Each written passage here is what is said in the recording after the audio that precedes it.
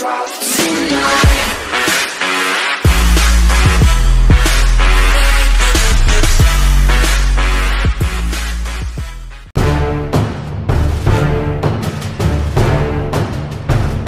While there are plenty of players in the thriving compact crossover segment, only the 2017 Ford Escape offers consumers their choice of 3 4-cylinder engine options, all paired with a 6-speed automatic transmission. The powertrain trifecta starts with the naturally aspirated 168 horsepower 2.5-liter inline-four, which comes only in the base, front-wheel drive Escape S, a configuration that we'd recommend skipping. Next up is the turbocharged 179 horsepower 1.5-liter EcoBoost 4-cylinder that comes standard in the 2017 Escape SE and titanium trims, and both of which offer all-wheel drive. Things escalate quickly from there, with Ford giving SE and titanium buyers the opportunity to add a tidy 66 horsepower by checking the $1,295 option box for the turbocharged 2.0-liter EcoBoost 4, as on the 2017 Ford Escape Titanium tested here. Almost king of the compact crossover hill. Rated at 245 horsepower and 275 pounds-foot of twist, the EcoBoost 2.0-liter sits near the top of 4-cylinder compact crossover power ratings. Only the Subaru Forester with the optional 2.0-liter turbo tops it, putting down 5 more ponies for a total of 250 horsepower.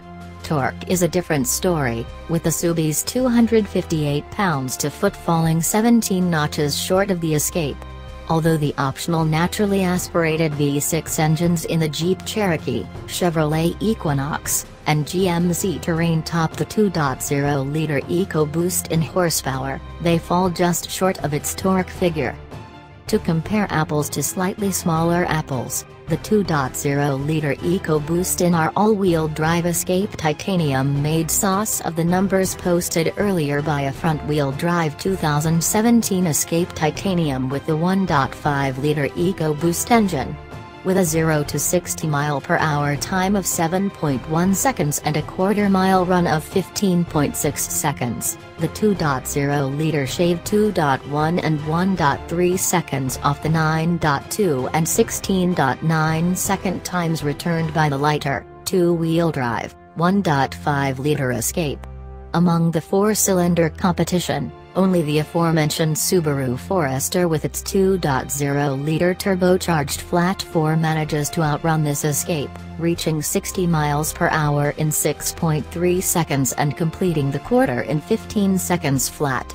The 2.0-liter EcoBoost's horsepower superiority pays dividends in towing, where it's rated to haul 3,500 pounds, the 1.5-liter EcoBoost is rated for 2,000 pounds, and the base 2.54-cylinder can tug only 1,500 pounds. This statistical shakedown is not to whet the appetite of power-crazed suburbanites, but rather to illustrate what the $1,295 price premium for the 2.0-liter EcoBoost brings to the table.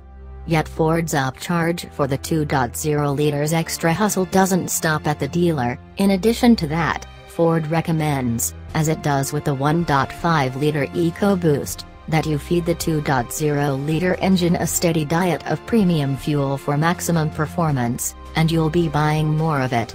The Escape with the bigger EcoBoost is EPA rated at 20/27 of a mile per gallon city, highway, but we could squeeze only 19 miles per gallon from it over 500 miles, even with the standard stop-start system doing its shutdown routine. Did we dip into its meaty, all-hands-on-deck torque more frequently than the average driver? Definitely. For reference, that's 5 miles per gallon less than the 24 miles per gallon we earned in its 264-pound lighter doppelganger with the 1.5-liter EcoBoost engine and front-wheel drive.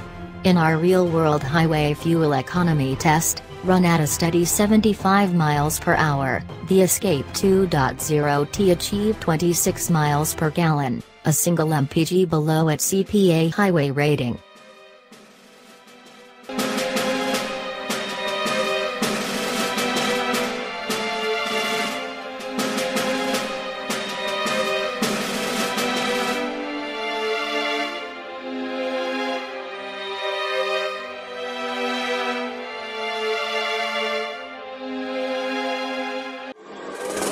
drift away.